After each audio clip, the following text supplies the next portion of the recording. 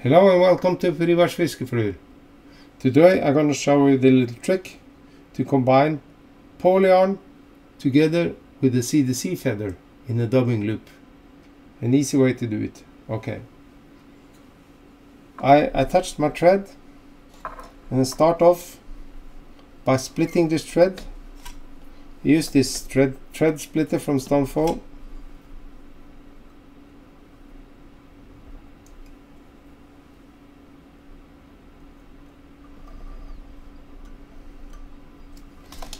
I'm going to place the CDC in the loop, release it, so, and now spin the loop. Why spin the loop? Is to prevent the CDC to fall out of this double loop. To spin it correctly. So now I take my polyyarn, take a real bunch of it like this, place it into my, just snip off some of it, place it into my clip and snip off the other side. And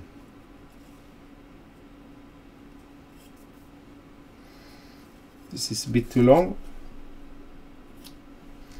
I'll just place this onto this other one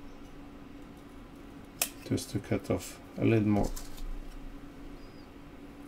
So there you have it. Now I formed the dubbing loop, place my dubbing spinner into the thread like that.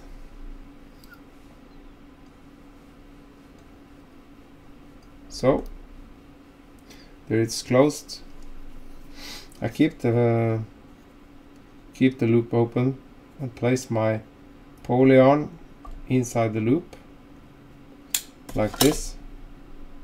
Distribute it a little bit and spin this little baby. See, now it spins. This is thicker material than the CDC, so you might have to just comb it out a little bit so you don't trap any fibers. Now I made this short for the video, this material. So what I'm going to do now, you can just take it onto your just to take this a little more back. So take it onto your hook like this. Remember, now there is a CDC in the center of this.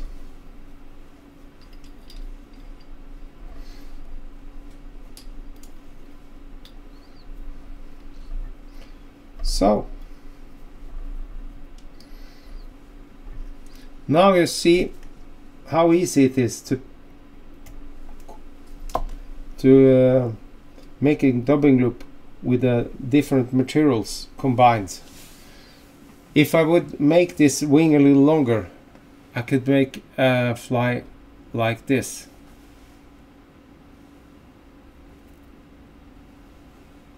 You see? Here you have a longer fibers with the CDC inside.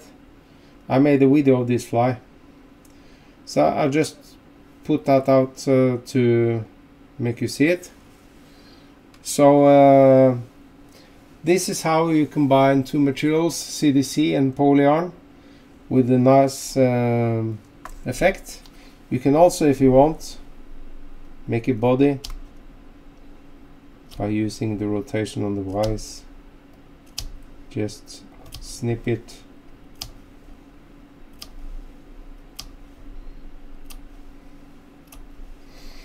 If you want to have a wing on this, for example, you can place a wing on if I have left some more space. You can place a wing in front there to have this nice little caddies. Well, the possibilities are endless. So thank you all for watching the videos. Share and subscribe and hit the notification button. You will always get the latest videos from me. Bye bye and tight lines.